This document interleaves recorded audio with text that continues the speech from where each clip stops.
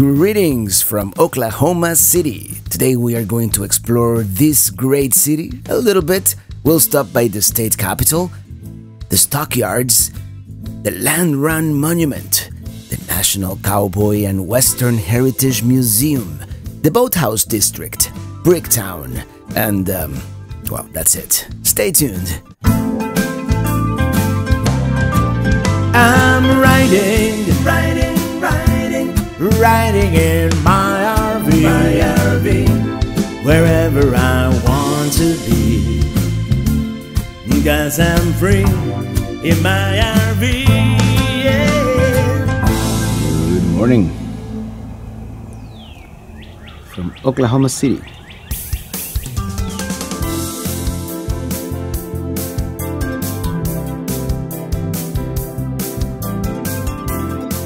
Check out all these planes here to the left.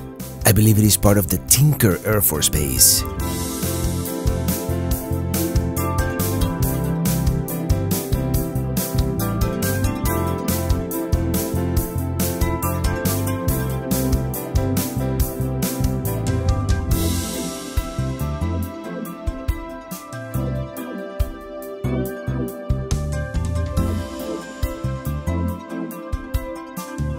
Here we are, the State Capitol building, which, by the way, it is Sunday, so it is closed. But we can explore the grounds outside a little bit and see the building itself. While the building dates back to 1917, the dome is relatively new, completed in 2002, and so is the sculpture on the top, called the Guardian. Well, eerily deserted here in the Capitol area. Of course, it is Sunday. My timing as impeccable as ever, as I always say. It's a bit cold, borderline uncomfortably cold. It's probably low 30s. A little bit of a breeze, and in the shadow when the breeze hits you. And this is some kind of memorial or monument here with all the tribal flags of Oklahoma. I believe it is the only state capitol grounds with active oil rigs.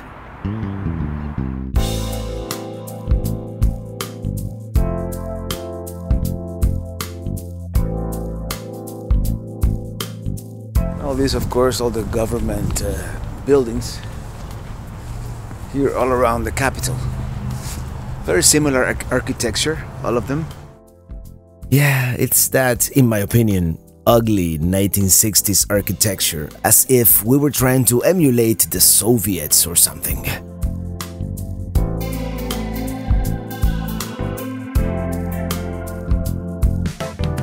Our next point of interest, Stockyards City. The first thing I wanted to see here is the National Stockyards, the world's largest livestock market. Apparently on Mondays and Tuesdays, it is a thing to see, full of activity, particularly the fast-paced auctions. Obviously, I came in the wrong day, but if I ever decided I wanted to buy a cow, this would probably be the right place.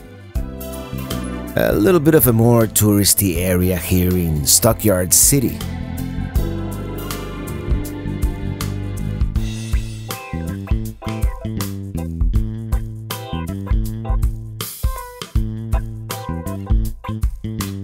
There is a very famous steakhouse here called Cattleman's, which kinda makes me wish I was hungry, because what better place to have a good steak than here, right? In any case, the area is kind of dead, so let's continue. You know what we can do? Let's go up in the air, get our bearings. We're just west of downtown on the Oklahoma River.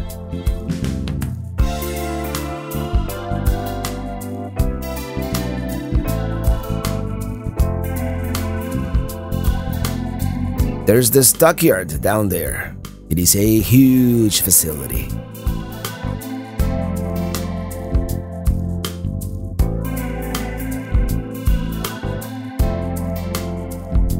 Alright, let's go downtown.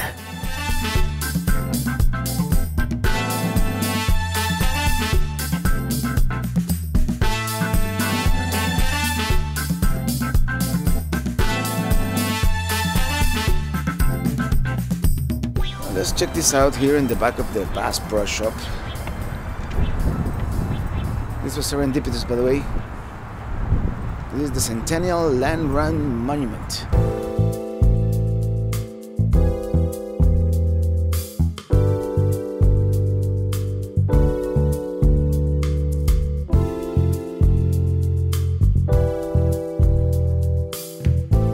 The Centennial Land Run Monument commemorates the opening of the unassigned land in the Oklahoma Territory with the Land Run of 1889. It is actually one of the world's largest bronze sculptures, featuring 45 figures frozen in motion as they race to claim their new homesteads.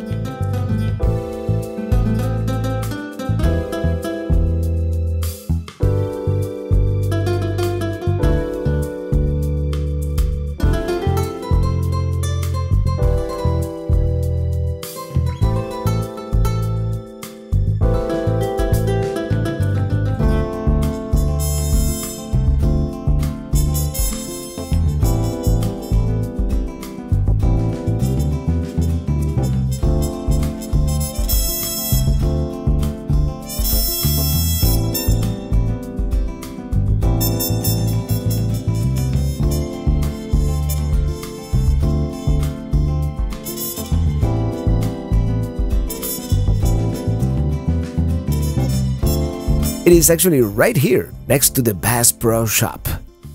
Very impressive sculpture.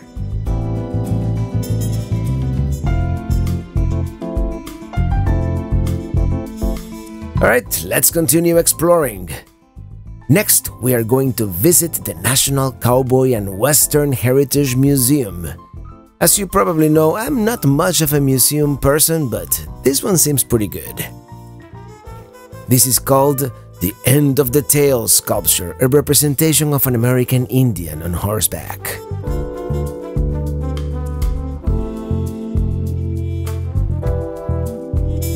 Here's a statue of, who else? Abraham Lincoln. And a gallery with lots of beautiful paintings and sculptures. I am actually impressed with the amount of art in this museum. At first glance, I thought it was more like a history museum, but it is both, I guess. Garden gallery. Well, yeah, let's go into the garden gallery. There's a bunch of sculptures here around the garden, like this one called Coming Through the Rye.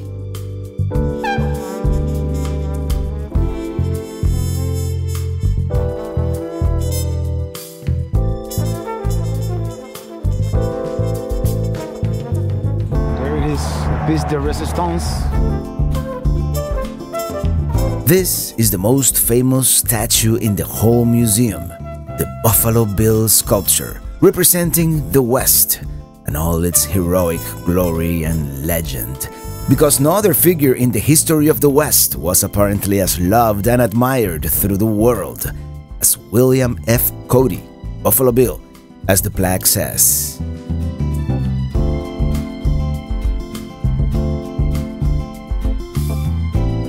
It is quite an impressive statue, let me tell you. There are also a handful of grave sites and memorials scattered throughout the garden.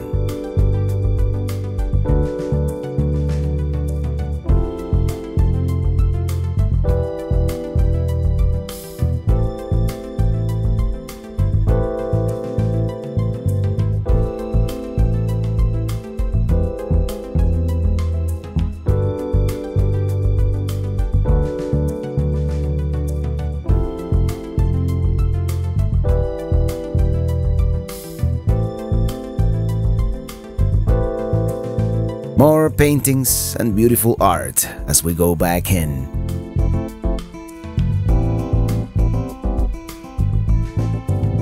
Many exhibitions and more art and exhibits.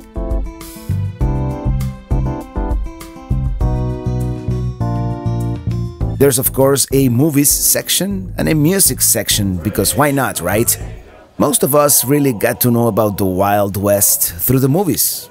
Mostly, right? And they have a pretty large section here. There's also a section dedicated to the American rodeo and the women in rodeo. it goes on and on. I definitely did not allocate enough time. This is one of those museums where you could really spend almost a whole day. Anyways, this is Prosperity Junction, which is a replica turn of the 20th century cattle town, at the time when the railroad arrived, which brought cattle from Texas, interesting characters, and of course, profits and prosperity.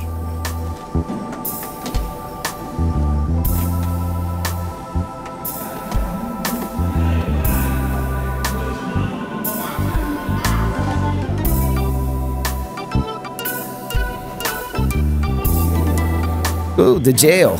That's not a very tall cage, is it? This must be the saloon, and the bartender seems to be off duty.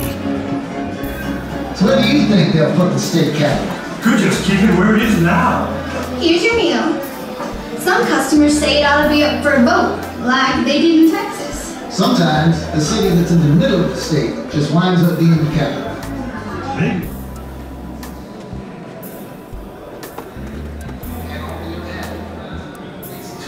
The bank. At $2.50 each. Yep. That's the going rate on most railroad land. Unless it's classified as dry. We're going to end it right here with this marble sculpture of a cougar called Canyon Princess. Well, yeah, massive museum here. You could really spend half a day easily in there. I rushed through it a little bit. I saw the parts that interested me the most, and I didn't show you everything, actually. There's a bison exhibition. It is seasonal, but very interesting. Yeah, overall, yeah, I liked it. And I'm not the museum, I like museums, but I'm not like a museum person, if you know what I mean. In 100 feet, turn right toward Northeast 63rd Street. Take the next right toward Northeast 63rd Street, then turn right onto Northeast 63rd Street. The National Cowboy and Western Heritage Museum. Very, very well executed.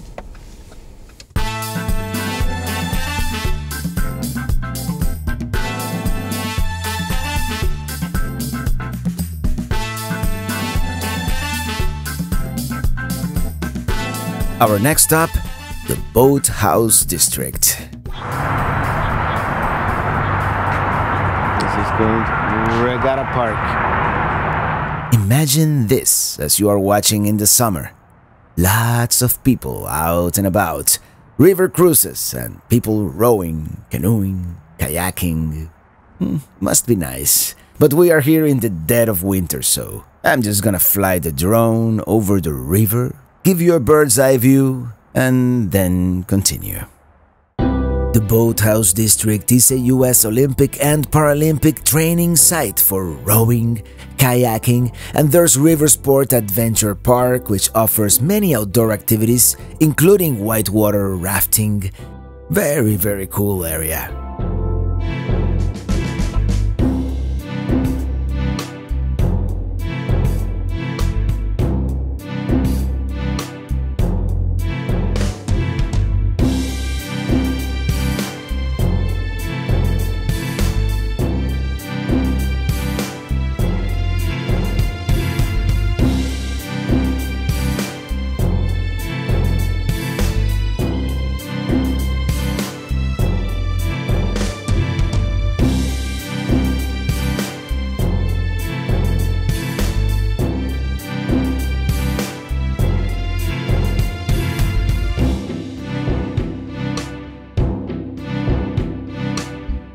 I'm assuming this is more of a summertime destination.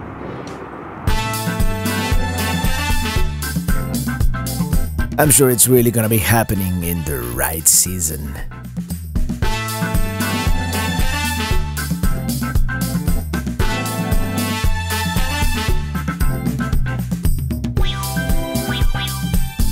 Okay, let's go check out Bricktown. And there's a train.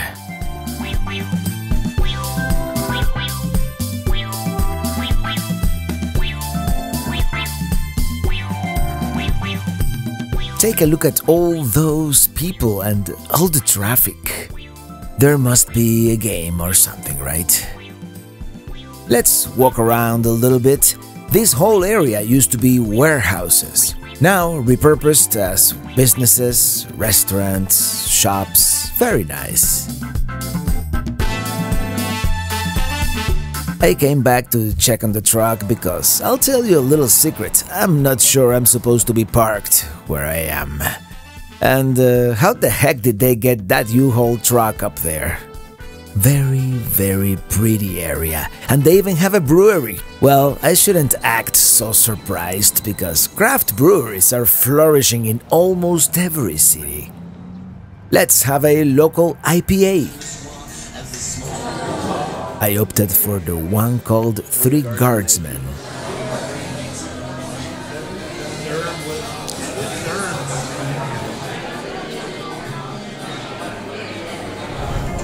Well, that was the Three Guardsmen IPA or something like that. Really good. And it's Oklahoma's first craft brewery. Beauty is in the eye of the beer holder.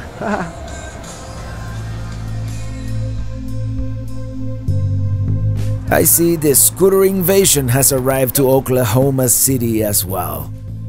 This actually reminds me a little bit of the San Antonio River Walk with the canal and the boats. Totally different boats and different architecture, of course. We definitely have to return. In spring, maybe.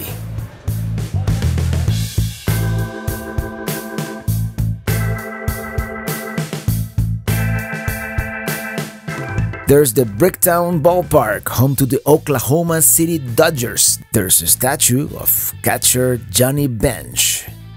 Let's continue. Maybe that's where I was supposed to park.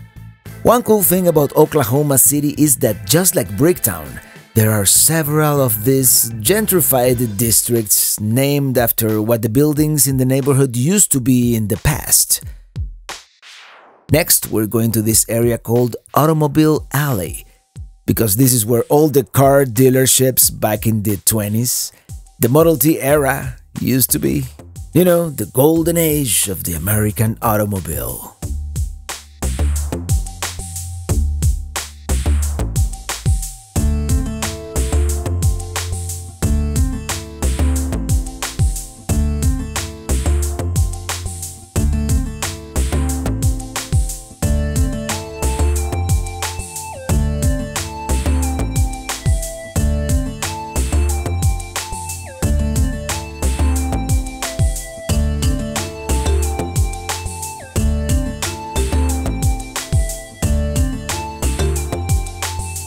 It is a pretty decently sized district, so I'm going to park here at a different area and show you around. Apparently this used to be the Packard, Oklahoma Motor Company. And there, that was probably another car company at some point.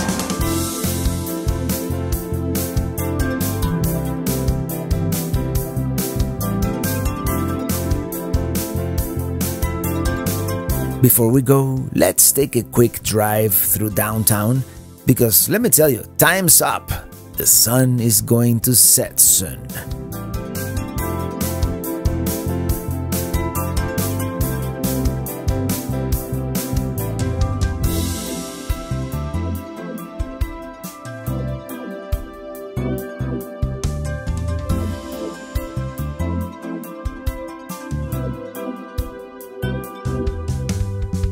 Of course, a city like Oklahoma City, or OKC,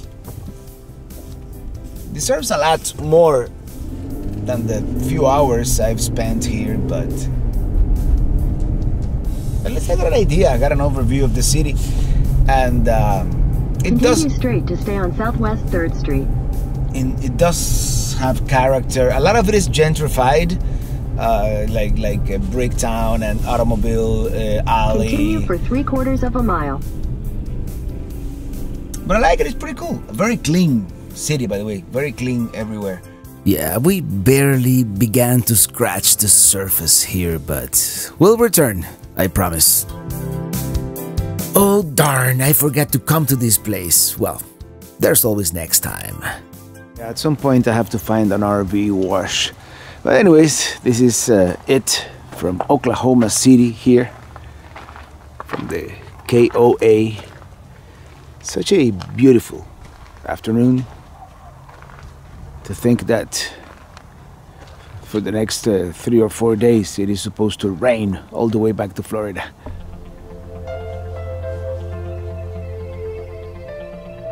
Well, good night. Tomorrow we continue driving east on Route 66 in Oklahoma.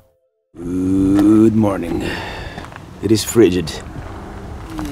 Tiny little omelette with mushrooms and spinach. Oh, good morning. We're almost ready to leave here. By the way, my sewer hose froze solid last night, and it is still frozen. But anyways, as you can see, this tire is getting a little worn out here on the side, as it usually does. So it's time for a tire rotation here before we start heading east, almost making a beeline to Florida.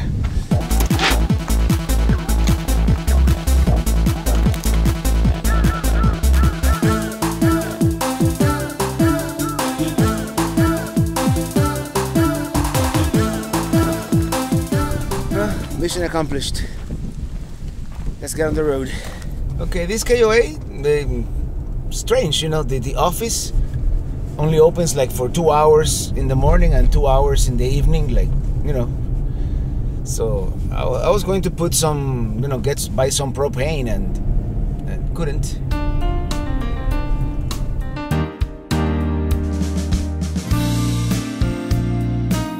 Street, Route 66. We're gonna take Route 66 here for a few miles. I don't know if we're gonna make it all the way to Tulsa. It's a long way. You know, you gotta do the mother road at least for an hour or so, maybe 2. I don't know. We'll see. Continue on Route 66. Coming up here to the right is our first Route 66 point of interest, and I need to put gas anyway, so we're going to stop. This is actually a relatively new attraction here on the Mother Road called Pop Arcadia, which opened up in 2007, and they sell allegedly 700 kinds of sodas, or pops. Well, this is called Pops because they have all kinds of pops, like sodas, you know. Getting tired of the cold weather. Anyway, went back there and got my Route 66 guide. Let's see what there is to see here. And I don't usually drink sodas a whole lot, but, or pop, as they are called, pops. That's what this place is called, Pops, because that's what it is. But once in a while, you know, I do, and I got me this Route 66 black cherry with real cane sugar and a bunch of artificial stuff. But anyways, salud.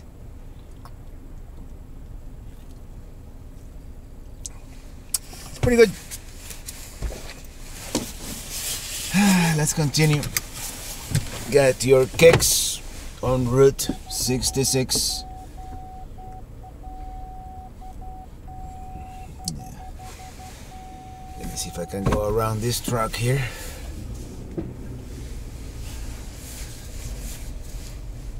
Very cool looking pumps at this gas station. Pops. And this is a modern Route 66 icon. I don't recall how long it's been around, but it's not from like the classic 50s or 40s days. Yeah, sometimes I talk too much. Coming up, the Arcadia Round Barn, America's only true round barn, and at one point the most photographed landmark on Route 66. It was completely restored in 1992. I know, you're all going to ask, why didn't you visit the Oklahoma City Memorial? I know, I've heard it's outstanding. But on this last leg of the trip, the last thing I needed was a downer. So I decided to save it for when I come back in spring or fall. Here's another Route 66 attraction, Butcher Barbecue Stand, and there's no one there. It's early, and there's a big tinfoil hat. Actually, I have no idea what that is. And we are now in Chandler, and I must say, Route 66 in Oklahoma in much better shape than out west.